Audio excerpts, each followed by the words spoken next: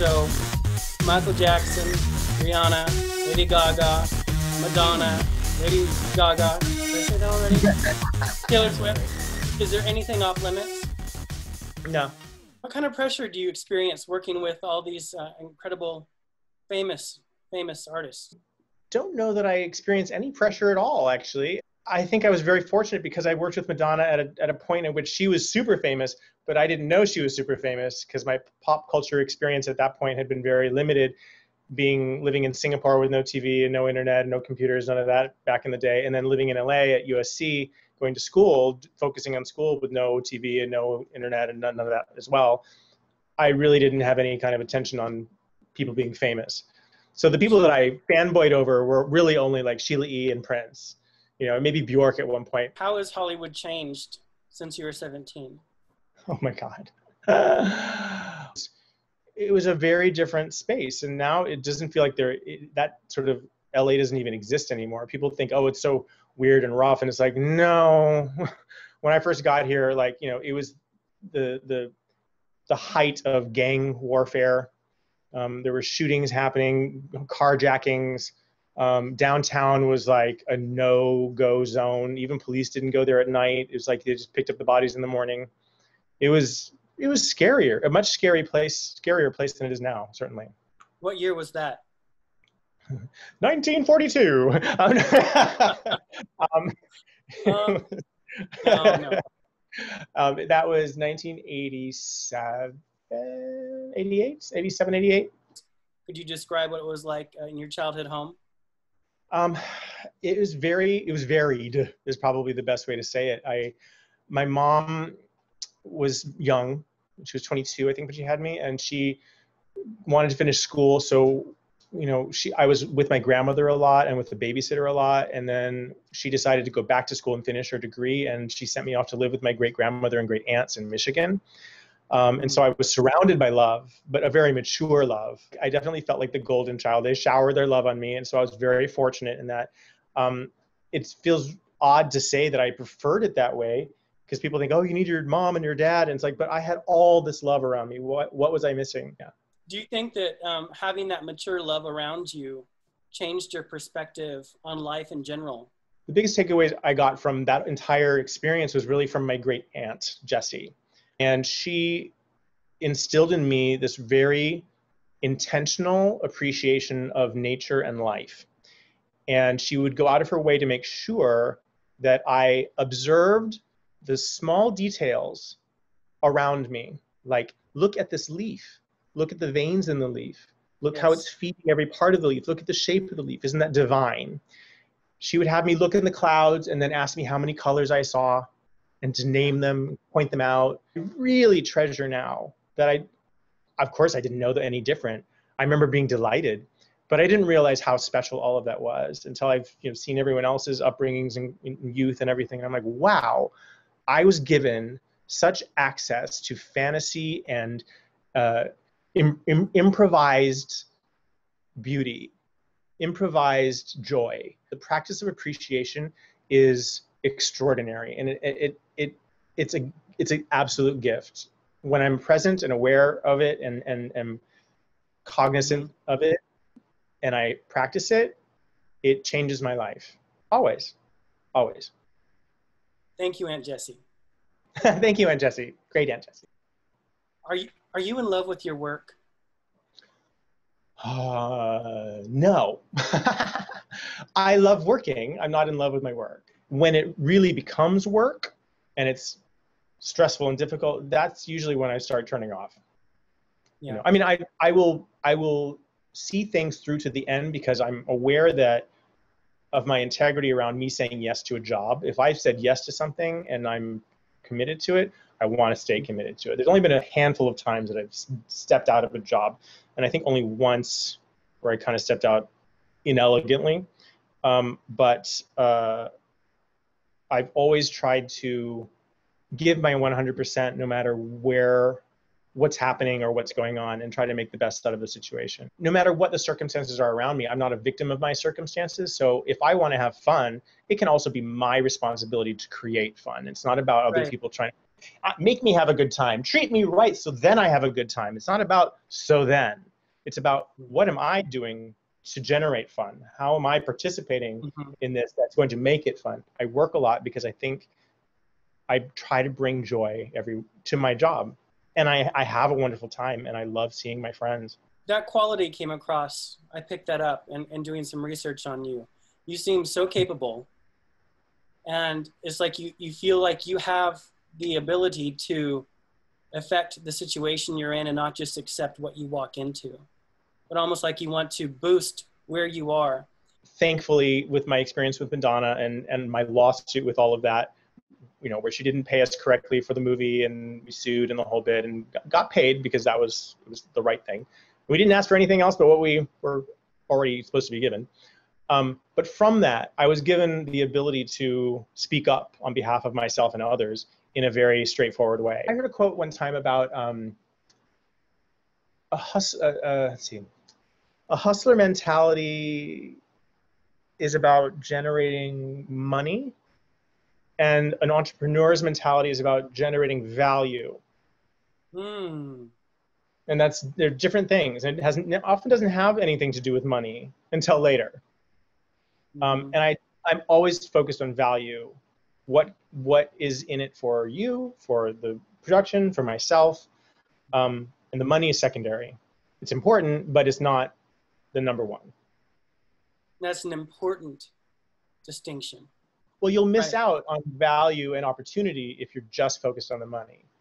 Like I've said yes on so many things that had no money attached, but the value will last a lifetime.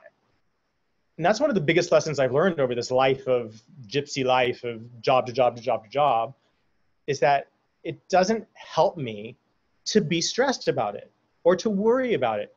All that serves me is to move forward with delight and joy and be happy with what I'm doing and be happy where I am, not be upset about what I'm not having, not be upset about what I'm missing, what I think I should have, how good they're doing, how not good I'm doing, how they're being a star or I'm not being a star, because none of that matters. None of it matters. And I've had lots of opportunities to continue being super famous over here and super famous in Italy and all this stuff, and it didn't turn me on. It didn't feed my soul. It didn't do anything for me, and I'm glad I didn't do it, and I'm happy that other people have had that success and that wonderfulness. But I'm very clear that the level of stardom that you see these people, I wish I was that star. They've paid a price, a very hefty price, and there's so few of them that can maintain their real heart and their real soul throughout their lives and have that level of stardom. There's a really heavy cost, and some of them find that groundedness later on, but it's a heavy cost. Who do you turn to share joy with and to share your excitement with? Well, that was always my grandmother, Grandma Betty. When you do go in public, I consider you to be an icon in your profession. When people approach you, strangers that know you from your work, how do you receive the compliments and the love they give you? Well, that's been a lifelong journey right there. That is a very big question. How do you receive love? That's even just in general in life. How you receive love from a stranger coming to you is how you receive love from everyone else too. In the 90s, a lot of the people that came to me, approached me, were often talking about Madonna.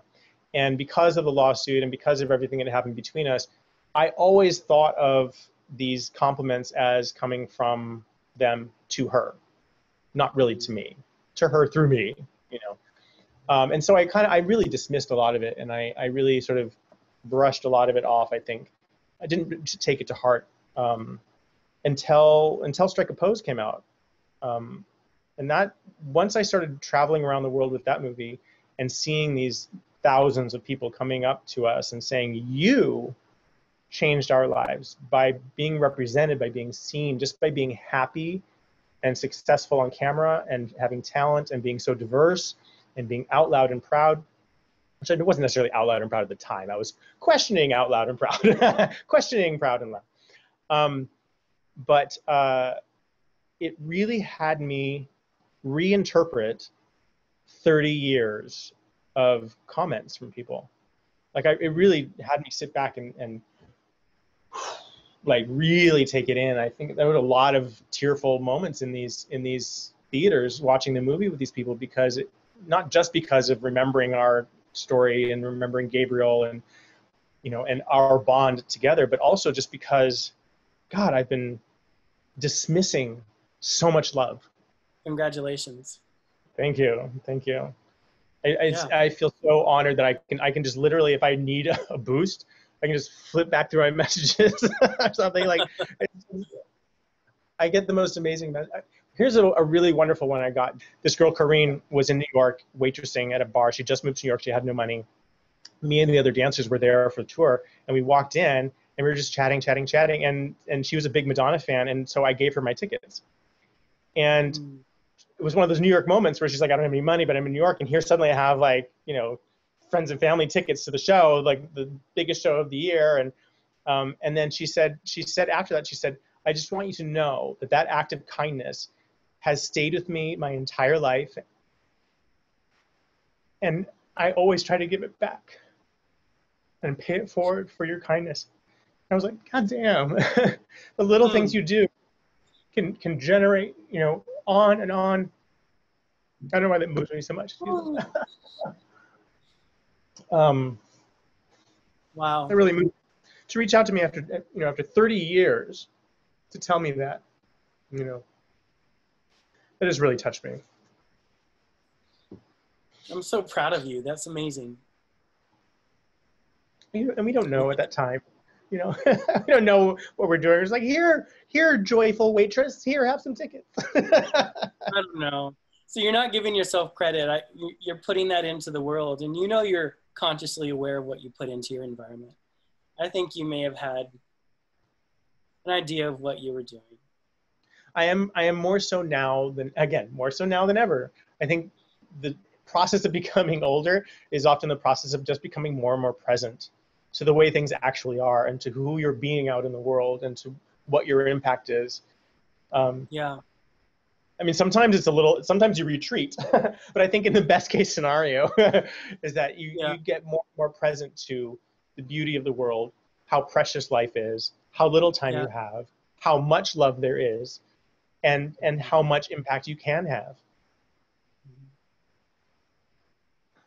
The accomplishments, I think, are the things that give you recognition. People learn about you. They learn your name. They recognize your face because of your accomplishments. But getting to know you is what's interesting to me. So thank you for answering those questions. Those are the most meaningful. Could you tell me maybe one of your roles that you've played as a dancer or in another type of job that has been really fulfilling for you? Yes. I was one of the leads in this show called The Question. We only ran for 6 days. Me and Jennifer Hamilton were the two leads, and they tried to turn it into a movie, all these other things. I've never been asked to carry a live show before. And it was an amazing challenge. It was an amazing gift to me, for him to believe in me that much. That was JT Hornstein out in New York. And the story basically revolved around a couple who I had proposed to this girl. She didn't want to marry me, and she left the restaurant, which I think this is actually based on a real story from JT's experience as a juror. And there was another thing going on outside, and as she ran outside and I'm chasing her, kind of mad that she's turning me down, she's shot and killed. But people don't see that, and they just see that I'm over her dead body. And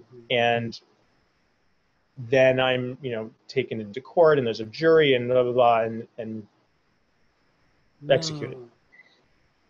All this time, and it wasn't me, Right. But in this process, this was right after my grandmother had died. So, it was like I went and did Rent, right after, like a couple months after she passed. I was traveling, and I went to do Rent, and then right after Rent was when this happened. during Rent, I didn't really have any healing. I was around friends, so I had support. But the process of doing this show, The Question, gave me the healing that I needed to move forward. Because in that moment where she dies in front of me, I got to mourn. Mm. I can picture the whole thing. It was beautiful. What a You did a fantastic job. Well, I think you know why you took the role now. You know, took the job. Jeez, if you could heal from that. Oh, I mean, I had no idea that it was going to put me through that until I was in it, and I was like, wow, like I could just being around it, and that cathartic process every night, you know, because I always put my language and my communication into my work, and so and it's truth. I try to put truth into it, so it's not like I'm pretending to ha ha ha. No, I'm actually going through it, and so every night I would go through it and then come out the other side, and not even just like, oh, I'm fine. It was like I also got to express my frustration and powerlessness, and my frustration at my powerlessness. And you know, because there's this whole process of jury. Oh God, I just realized why it was even more difficult for me was because I had to choose basically to let my grandmother die, because she was ailing and saying, please pray for me to go quickly, and she wasn't. And every time I said, well, I'm going to go away for a minute and come back, her vitals would crash. And then every time I came back, her vitals would rise. So she was basically staying there for me. I had to choose to leave, to let her go quickly. And she was getting past the point of my ability to take care of her. And so in a split second, I had to make that choice. Do I take her to the home, or do I stick around and stay here while she's suffering and it's past the point where I can take care of her? And I said, I have to take her, I have to send her to the home so that she has full-time care. I called the ambulance and they were there like this, like in a minute, it was like they were on the corner or something. And so suddenly from this, I don't know what I'm doing, to wheeling her out of the room, and then she's gone, and I'm looking back at the apartment and going, she's never going to be in that apartment ever again. There's no more home. There's no more safety. There's no, like, I'm literally sending her off to die on purpose, out of love, but on purpose. And this element of having a jury in the show judging me was so poignant for me, about me judging myself, you know. And I still don't know how I feel about it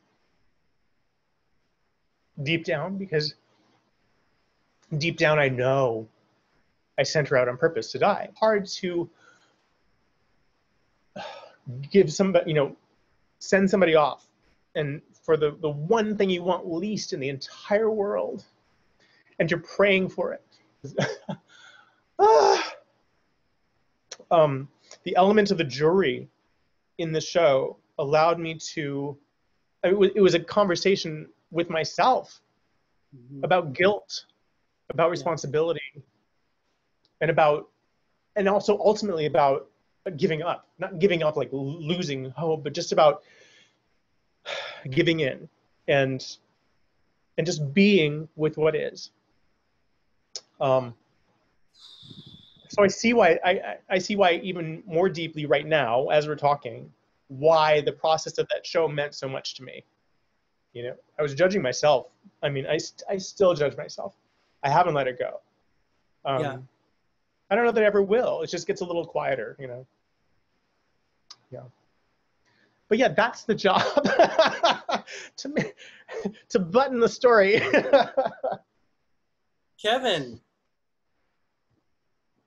I so appreciate you being so honest. Well, I said nothing's off limits. I think you should be very proud, and I can see your love in the way that you talk about your family. It must have gotten so much joy from you. Good Lord. Now you're going to make me cry. I'm crying now. Oh, Kevin. God. This is all good though. It's really good. What's your relationship with aspiring dancers? You know, these young, just born dancers, you know. What's your relationship with them when they come to you and they're, Kevin, tell me the secret. You'd be surprised how few people come to me and ask me what the secret is. But the ones that do, boy, do I give them a lot. Here's the thing. I was always, and I still am, quite shy. I know it's weird. It doesn't seem like I'm shy, but if I'm like at someplace by myself, I have a really hard time introducing myself to people unless someone comes to me. And I fake it till I make it now, but back in my 20s, I didn't have those skills yet. So I was still very shy, even though being very professional and in my environment, I was also still very shy. But in the mid 90s, my friend Dominic Lucero passed away. And when I was just entering the dance community and my first audition for Debbie Gibson's Electric Youth, Dominic came outside right after the audition and said, "Hey, you're really good. What's your name?" "My name's Dominic. How are you doing?" Blah, blah, blah. And he made a real point to tell me how good I was. He introduced himself. He said, you know, good luck. Hopefully I'll see you soon, blah, blah, blah.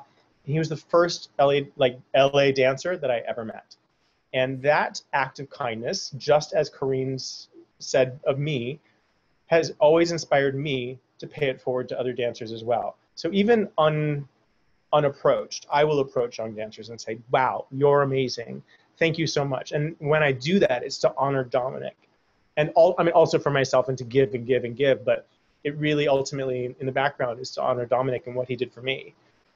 He gave me sort of the peace and strength and just a way to know that it's okay. Like, you're in good hands, you're in a good community, that it is a community, that you're not just on your own, like, which is most of my life has always been, I'm ruggedly individual and on my own, and I'm living here on my own, and I'm over here by my own, I'm in Singapore by myself, I'm in Santa Fe on my own, I'm in, like, it seemed like I was on my own always. And and when I got to the dance community, I found a family. And that's another reason why I just never really left. I love it. It seems like your work is the vessel to get you to engage with people. Yes. So that you can actually give what you really want to give from your life. Yeah. That's cool. That's really insightful, because I don't know that anyone really called that out like that, but yes, absolutely. If you have truth in your movement and there's something real about what you're doing and you mean what you say, every movement is an opportunity for communication, and if it's not communicating something, then it's a missed opportunity. Those are the things that I have to teach and that I want to share, and it has nothing to do with 7 and 8 and 1 2. Like, that's not going to give you anything of what I have to share, what the unique experience that I have to share. What I want to share is communication, and a lot of that is chatty, talking until you get it in your head how this is related to this, and how you have to lead from here. So my real root comes from the instinct of movement, not the training of movement. Is there a need to be relevant and have a new project or involved in something? Are you ever afraid to let it go too much? Be honest with me, Kevin. No, I am honest. Yes. Because I will say that I do love having a new project. I get delighted by the sort of weird moments, like, you know, now I'm on a pirate ship in a commercial for Snapple, like whatever. Like, I get excited by those little moments. Like, oh, I'm on the beach dressed like a cowboy for vodka, with rainbows all around me, and getting married with my fellow gay cowboy. Like, those are so much, like, those moments. Those are the moments. Has that really happened? Yes, it has really happened. For David LaChapelle, for what's that vodka? Absolute vodka. Can I just do some like rapid fire questions and like quick answers? Absolutely. Sure. Just for fun? Go. The most beautiful thing about yourself? Master. Oh God. I never think like that. I don't know. Smile. I don't know. Oh, your I know. biggest influence. Fast. Prince. Yes. Best dance club in LA. Oh, it was. Well, there were a couple. They're all closed now. But right now, it would be. Uh, what the fuck? It's the only club I go to. Uh, it's behind the Oh, kitchen. It's behind the you've been in kitchen quarantine too long. at the standard. I know it's been. I have been quarantined too long. That's crazy. Giorgio's. I'm not going very fast either. Who do you want to work with next? Who do you want to We work don't with work. next? Realistically, or maybe not so realistically. Bjork has always been on the top of my list. I was supposed to be the associate choreographer for Dancer in the Dark. I turned it down so I could go on tour with Ricky Martin and write my own music. I'm kind of bummed that I did, because it was really the last dance thing that she ever did. Do you have a special little like secret place in LA, like a little beach somewhere, or some place that you feel like is like your place? My yard. Your yard. Yeah, I Yeah. have a very unique property, and I own the building, but my place is in the back with this little backyard, and no one knows it's really down here. And yeah, so it's my own little special place. It feels like I could be anywhere. If you look out the window, it kind of looks like you're in like Tuscany, because that was the developer's concept in the 20s. He went to Italy and came back and wanted to create Tuscany in the Hollywood Hills.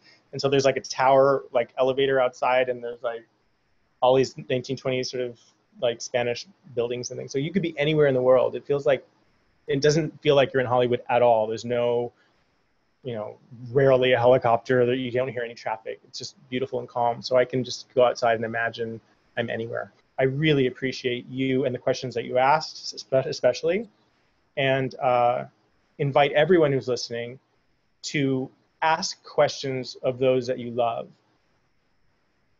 Deep questions, not how are you today, but like really ask some deep questions, because that's going to get you closer and more related to the people in your life. And I always go to the book that my grandmother gave me, that's always given me peace. She gave it to me when my friend Gabriel died, and I kept it with me when she passed as well. And it was The Prophet by Khalil Gibran. And he has a passage about suffering, and that the vessel of our joy is carved by our suffering. Say it again. The vessel of our joy is carved by our suffering, meaning that our capacity for joy is directly in proportion to how much we suffer. I always look at that as a very optimistic passage. It's just about the other side of the coin, Mm-hmm. And when I'm in my darkest spaces, that's where I look.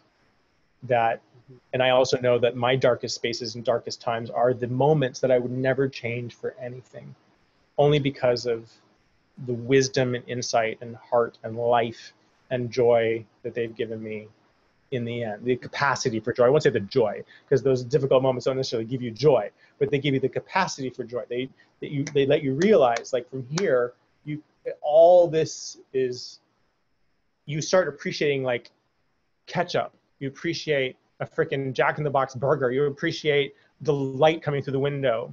You appreciate that you have, that you have hands. Mm-hmm. Like, just I appreciate that I can see all those things. Unless you wouldn't necessarily even know that if you haven't like experienced some loss. Well, thank you, Kevin. Thank you so much. Appreciate Thank you.